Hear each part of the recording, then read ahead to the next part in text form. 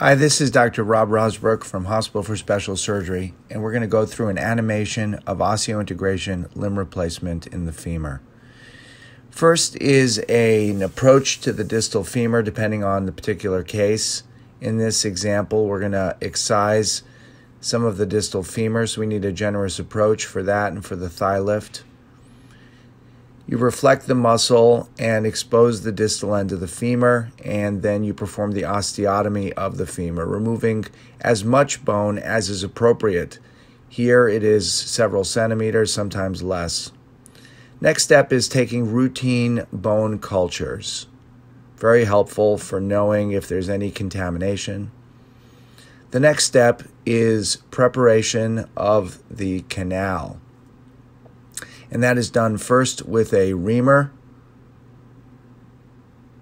serially increasing reamer sizes as is appropriate, followed by a series of rasps, also increasing sized until the optimal fit is obtained.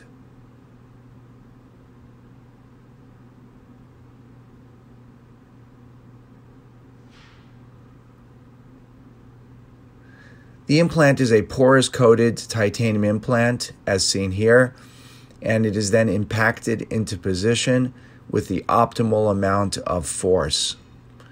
Once this is seated, targeted muscle reinnervation is done in many cases.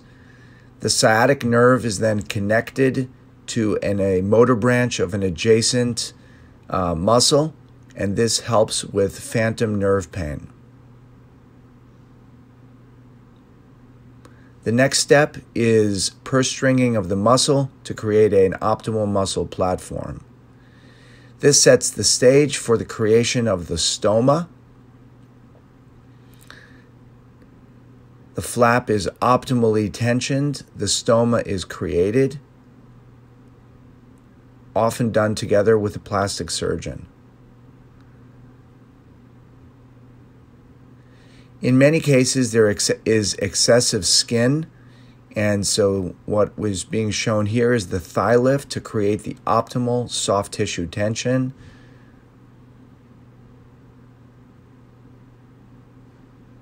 And closure.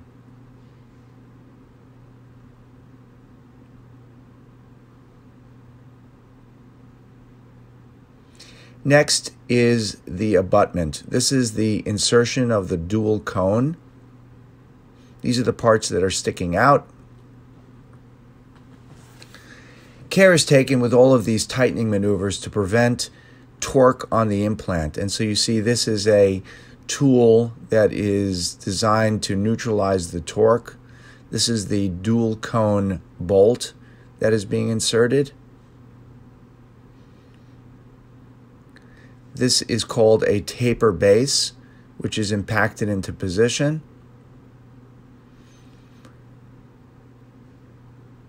Again, the tool to prevent torsion on the implant and bone as the tightenings are done. The bushing is then applied, and then the bushing bolt. The bushing is what sets the rotation, and the bushing is also the fail-safe mechanism. Finally, the adapter is applied. The adapter is what the prosthetic leg will be attached to.